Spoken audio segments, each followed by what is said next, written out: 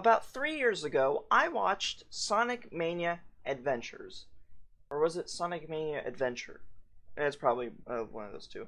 But, apparently, okay, I'm gonna say right now, I love Sonic Mania Adventure. And I recommend checking it out, like, right now, before watching this video, alright? It's only 5 parts, and there's actually a completed 5-part full video. You don't have to watch the 5 separate parts, but you can if you want. And then there's also part 6, which I also recommend checking out. I actually like part 6. Anyway, so I watched it and I liked it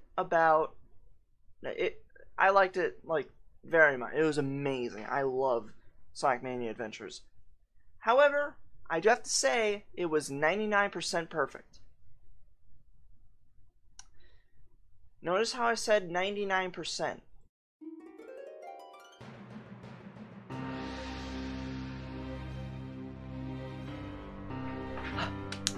Hello everybody, this is Dr. F999, and welcome to a video that I've been wanting to do for actually a long time now. I've been actually wanting to make this video, because I have been wanting to fix this little problem for a while. Anyway, so, Sonic Mania Adventure is 99% perfect. But what's the 1% that's... Well, what's the 1% that's not perfect? I'll show you. Here's a clip from Sonic Mania Adventures.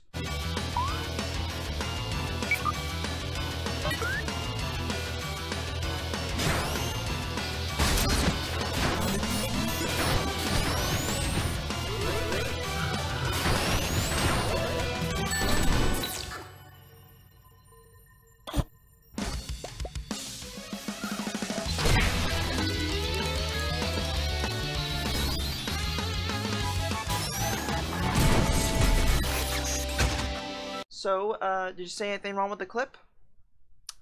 I'll play it again.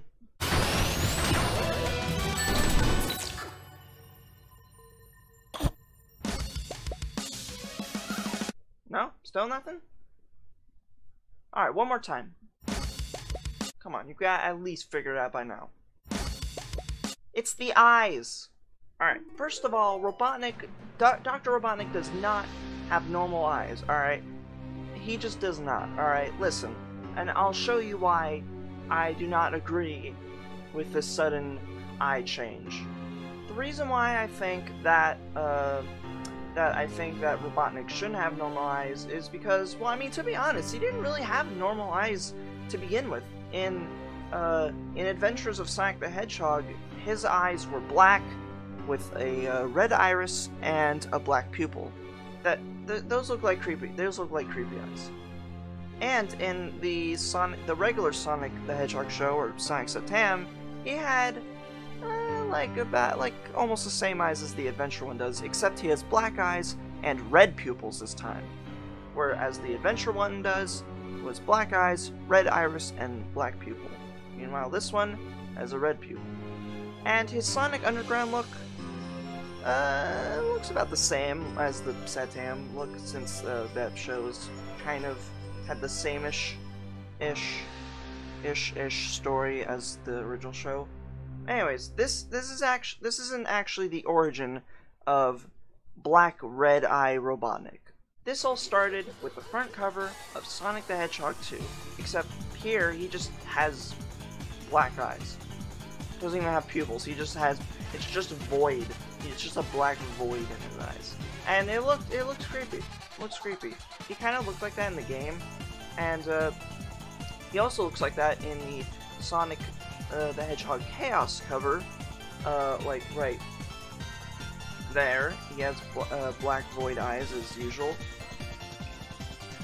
And in the American cover for Sonic Spinball, he has the black eyes again, except in the European cover, he looks like his adventure look.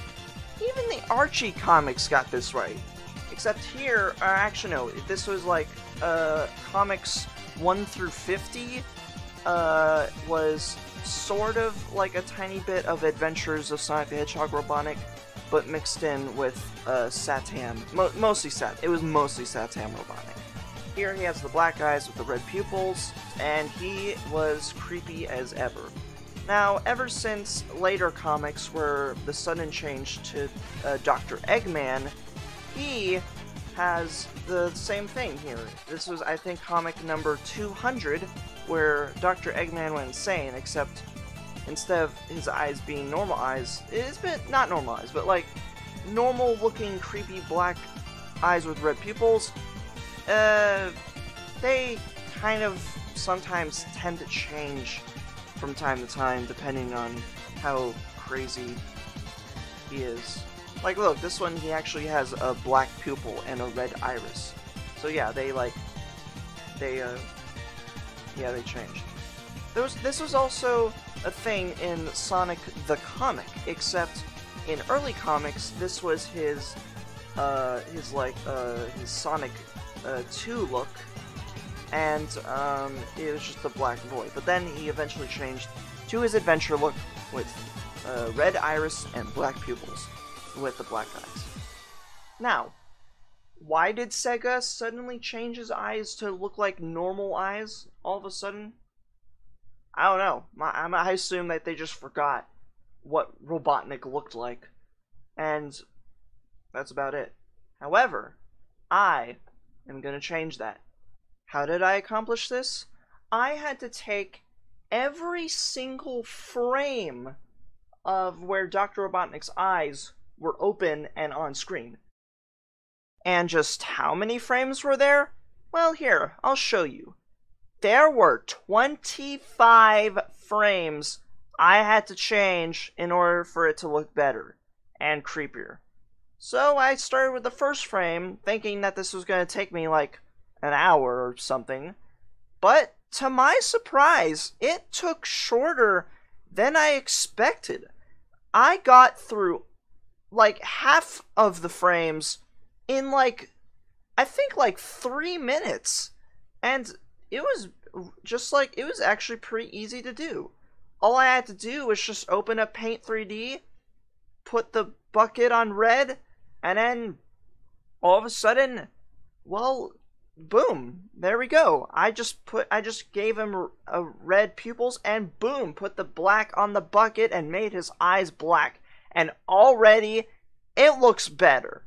I was happy for how quick this was. This honestly looked amazing to me.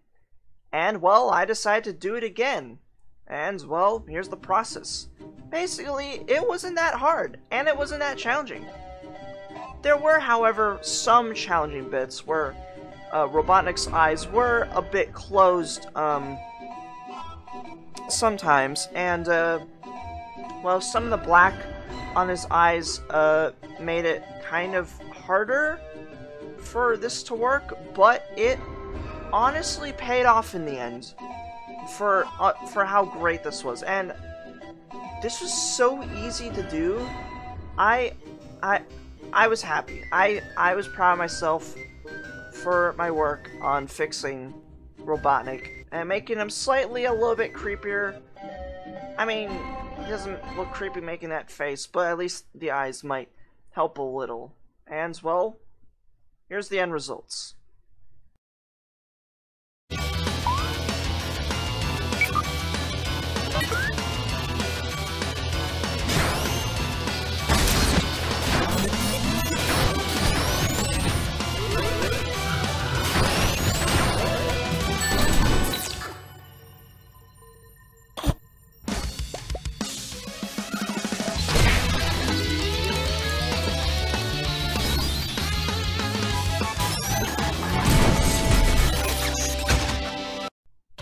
It took a lot of work, but it all paid off in the end, and it was amazing.